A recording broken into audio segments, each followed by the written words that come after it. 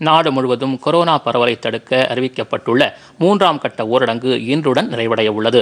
இதற்கிடையே நாளை முதல் 4ஆம் கட்ட ஊரடங்கு குறித்த அறிவிப்பு புதிய விதிமுறைகளுடன் வேறுபட்டதாக இருக்கும் என்று கடந்த சில தினங்களுக்கு முன்பு பிரதமர் நரேந்திர மோடி நாட்டு மக்களுக்கு ஆற்றிய உரையில் குறிப்பிட்டிருந்தார். தமிழகத்தை பொறுத்தவரை ஏற்கனவே ஊரடங்கு கட்டுப்பாடுகள் பெருமளவு தளர்த்தப்பட்டுள்ளது. கட்டுமான தொழில் உள்ளிட்ட பல்வேறு தொழில்களை தொடர உத்தரவிடப்பட்டு பல இடங்களில் பணிகள் நடைபெற்று வருகின்றன.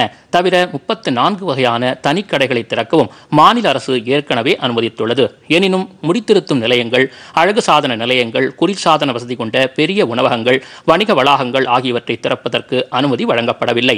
மாநிலம் முழுவதும் பேருந்து, ரயில், விமான சேவை உள்ளிட்ட பொது போக்குவரத்துக்கு அனுமதி அளிக்கப்படவில்லை.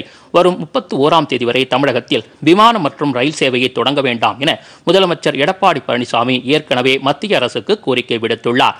இந்த நிலையில் நாளை முதல் மேலும் சில தளர்வுகள் அறிவிக்கப்படலாம் என எதிர்பார்க்கப்படுகிறது.